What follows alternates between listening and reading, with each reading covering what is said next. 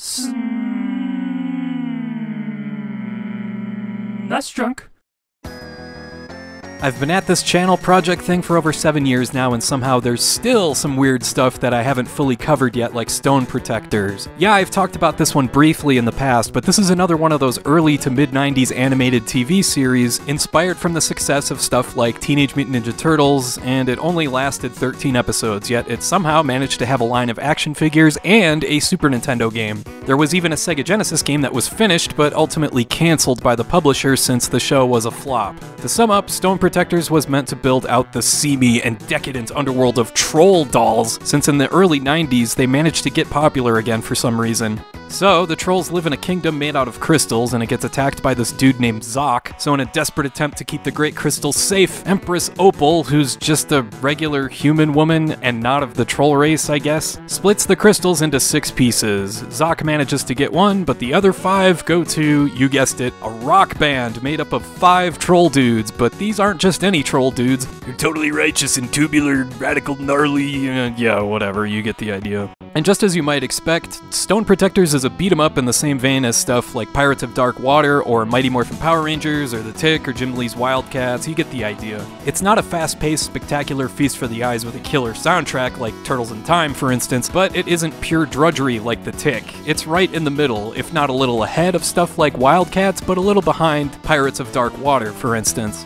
Of course, you can play as any one of the 5 band members, with each having the usual common beat-em-up strengths and weaknesses, like the faster guy who has weaker attacks and the slower guy with stronger attacks. The big thing this game has going for it is that it's 2-player co-op, and that's probably the best way to play through this one today. You get 6 lives to get through 10 levels, and while there's 0 continues here, there's tons of chances to get extra lives through points and just by regular old 1-ups lying around. B jumps, Y is a strong attack, with X and A being quicker attacks, and you can also hold any of these buttons down for a charged attack, and each attack button has a completely different move for each character, so that's pretty cool. At least it shows they didn't completely half-ass this game. There's weapons here too. You press A to pick them up, and they range from stuff like a flamethrower to a whip to, what is this, a hockey stick? Hockey exists in the Troll universe? I guess that figures since these guys look like they're straight out of Mutant League hockey.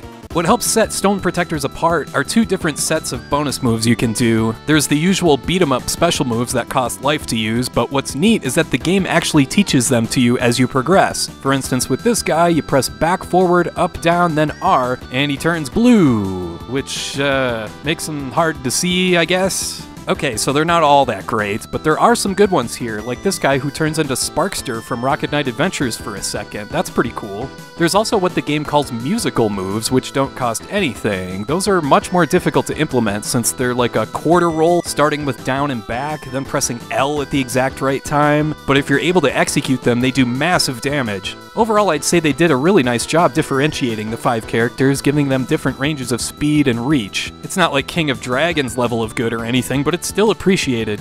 Another thing that makes Stone Protectors stand out is the unique art style. Sure, this game is great looking to a certain extent, especially the settings and backgrounds, but the sprites are just a little on the garish side. It's like they tried to cram in as many colors into one character as they could, like some kind of microwaved Lisa Frank Play-Doh nightmare. But hey, I mean, it's very faithful to the source material. It's just that the source material is kinda ugly. Still, again, you can see there was real effort put into this game. The opening cutscenes are an example of that, since they feature some sharp-looking pixel art, and there's some cool foreground effects you don't usually see, especially in licensed games. And the settings are pretty interesting, like, what, did I suddenly end up in Aladdin somehow? Oh, and of course, since this is a beat-em-up, there is an elevator stage.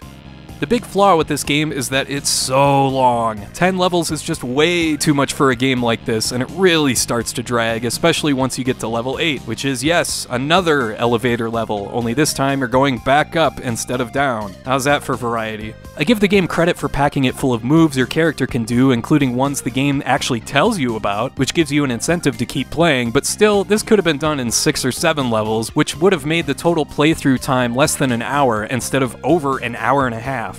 But yeah, Stone Protectors is surprisingly solid. I mean, it's not going to touch stuff like Final Fight 3 or any other really good Capcom or Konami beat 'em up, but hey, there's 5 different characters, each with a ton of moves, and the game definitely has a interesting look to it. Yeah, I still prefer a few other beat 'em ups to this one, like the aforementioned Pirates of Dark Water or Sonic Blastman 2, but it's much better than stuff like Legend or The Tick. If nothing else, hey, it's 2-player co-op, so you can enjoy this one with a friend. Alright, I want to thank you for watching, and I hope you have a great rest of your day.